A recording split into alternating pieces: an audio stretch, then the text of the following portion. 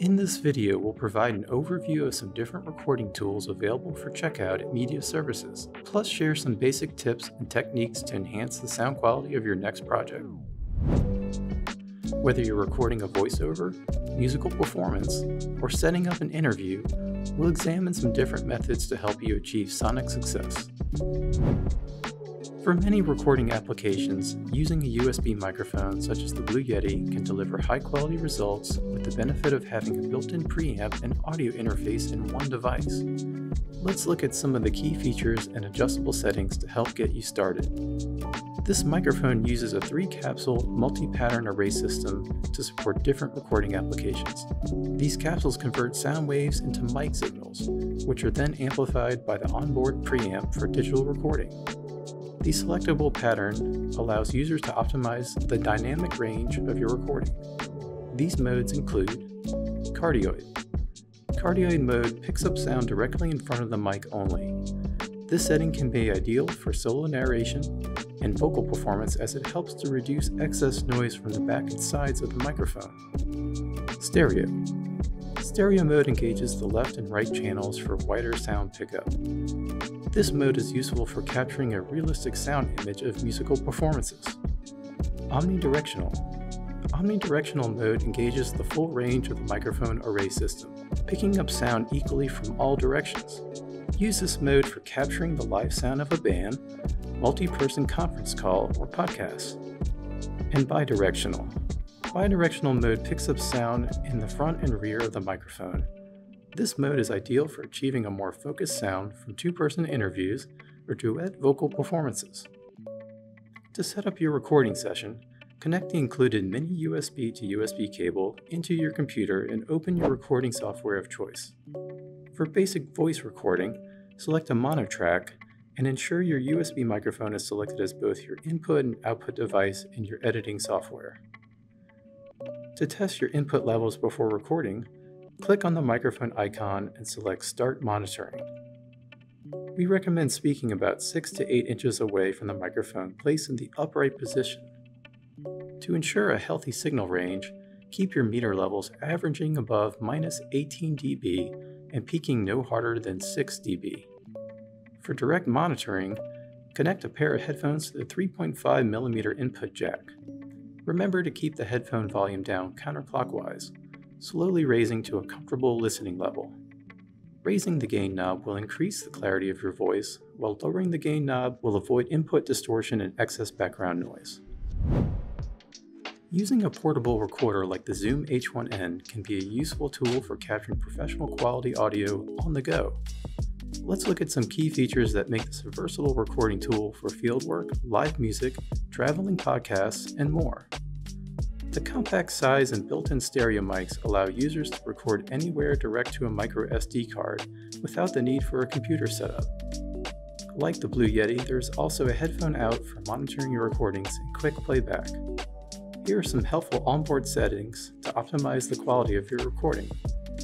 Selecting a WAV file format will produce high-quality results for most applications. Use the low-cut filter to reduce excess noise introduced by wind. The limiter prevents input clipping from sudden loud noises, while auto level disables the manual input gain to automatically even out sound levels while recording. For example, this is useful for balancing fluctuations of speech and environmental noise during a field recording. If you're recording a two-person interview and need 2 lavalier mics, use the included stereo breakout cable into the single mic input. This method allows you to split the stereo output from the Zoom H1N into separate left and right channels in post-production.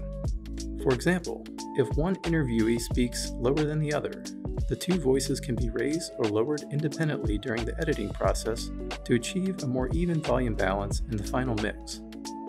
When finished recording and ready to export, connect the H1N to your computer with the micro USB cable. Press the down arrow to select the card reader option, then press the record button to access your files. Lastly, if you're looking to create studio-level quality recordings for voice or musical production, we also offer a dedicated audio interface along with a cardioid condenser microphone. An interface like the Scarlett 2i2 connects to a laptop or tablet via USB, giving users the flexibility to record more than one audio input at a time. For example, you can record vocals with an XLR microphone, plus use the second line-in instrument input for recording an electric guitar or keyboard. Start by plugging the XLR cable into the first mic input on the interface. If using a cardioid microphone, press the 48-volt button to enable operation with phantom power. Use the second XLR 1/4-inch combo input to connect an electric instrument. In your editing software, select a stereo track to record vocals and guitar at the same time into separate left and right channels. When finished recording, you can then isolate each channel by selecting the stereo to mono option. From here, you can now edit each individual track to create a final mix ready to export. The onboard mic preamps are useful to enhance the sound of voice, guitar, or high-impedance instruments. The Air button provides mid-high frequency presence boosts for vocals or acoustic instruments, while the Instrument button optimizes the input headroom for electric guitar or bass instruments. The Gain Halo feature also helps with finding the right input settings for your voice or instrument to reduce audio clipping. Raise the preamp gain until the light consistently turns green for a healthy signal level. While recording, the Gain Halo should mostly stay in the green, with some occasional amber light to indicate pre-clipping. Lower the gain knob to the left if you see a red halo appear to avoid excess clipping. Using a pop filter helps reduce vocal plosives, which can also cause microphone input distortion. This audio interface also offers headphone monitoring for precise listening and quality control. Thanks for exploring some different recording options available for your next creative project. If you have any questions about the equipment featured in the video, please visit our 6th floor Media Services service desk or contact us at mediaservices@tulane.edu.